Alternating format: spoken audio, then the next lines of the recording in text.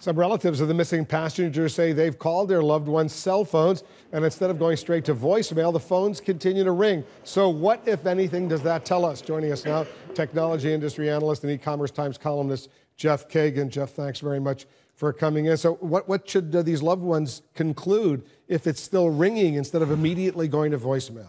This is one of the sad parts about the technology. The way the cell phone network works, it's not connecting with a phone.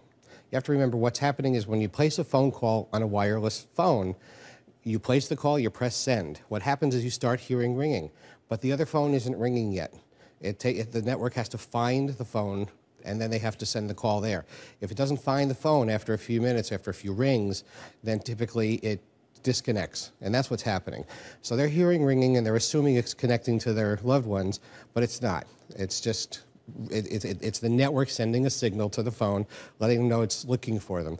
You know, my wife and I have cell phones. We're on different networks. When my wife calls me on her cell phone, and then I answer on the first ring, she says, "I've been ringing for 3 or 4 or 5 times." And I said, "I only heard it ring once." Well, those extra rings were the networks trying to talk to each other and find me. And that's just here in the United States, and that's just here in Atlanta.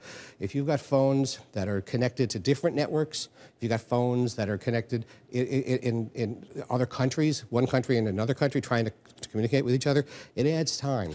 Because some people have tweeted me and said, in order for the phones to keep on ringing, the phone has to be either on land near some cell tower or not far off of land, a few miles into the water. What do you make of that? And the battery has to be able to last. No, most smartphone batteries don't last more than a day or two. Yeah.